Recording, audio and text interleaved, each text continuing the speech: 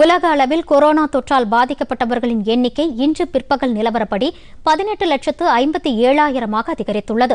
உயிரிழந்தோர்களின் எண்ணிக்கை 1,14,000 உயர்ந்துள்ளது. 4,28,000 பேர் குணமடைந்துள்ளனர். அமெரிக்காவில் இன்று புதிதாக 133 பேருக்கு தொற்று உறுதி செய்யப்பட்டதுடன் 10 பேர் உயிரிழந்தனர். இதனால் பாதிப்பு 5,60,000 உயிரிழப்பு 22,115 உயர்ந்துள்ளது. நியூயார்க் மாகாணத்தில் மட்டும் கடந்த 24 மணி நேரத்தில் 758 பேர் உயிரிழந்ததாக ஆளுநர் தெரிவித்துள்ளார். நோயை கட்டுப்படுத்துவதுடன் பொருளாதாரத்தை மீட்கவும் நியூஜெர்சி மற்றும் கனெக்டிகட் மாகாணங்களுடன் இணைந்து செயல்பட உள்ளதாக அவர் தெரிவித்தார். இந்நிலையில் கொரோனா தொற்று உச்சநிலைக்கு வந்துவிட்டதாக அமெரிக்க உணவு மற்றும் மருந்து நிர்வாக ஆணையர் தெரிவித்துள்ளார். அங்கு உயிரிழந்தோர் எண்ணிக்கை 22,115 உள்ளது.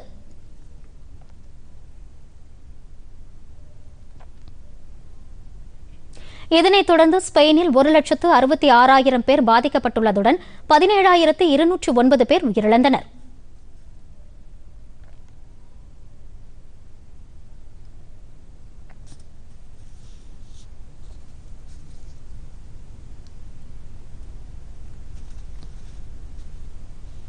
இத்தாலியில் நேற்று ஒரே நாளில் 431 பேர் உயிரிழந்தனர். எனினும் கடந்த மாதம் 19ஆம் தேதிக்கு பிறகு ஒரே நாளில் ஏற்பட்ட மிக குறைந்த உயிரிழப்பாக இது பதிவாகியுள்ளது.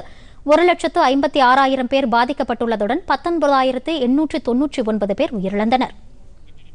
பிரான்சில் 1,32,000 பேர் பாதிக்கப்பட்டுள்ளதுடன் 14,393 பேர் உயிரிழந்தனர். ஒரே நாளில் 315 பேர் உயிரிழந்துள்ளனர். எனினும் 24 மணி நேர உயிரிழப்பின் அளவு குறைந்துள்ளதாக அதிகாரிகள் தெரிவித்துள்ளனர்.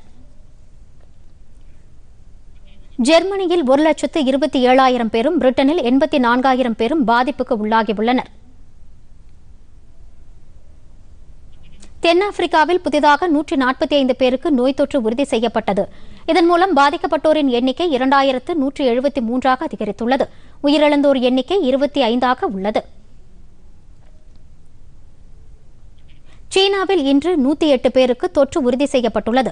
இதையடுத்து ஒட்டுமொத்தமாக பாதிக்கப்பட்டோரின் எண்ணிக்கை 82,160 உயிரிழந்தோர் எண்ணிக்கை 3,341 உயர்ந்துள்ளது.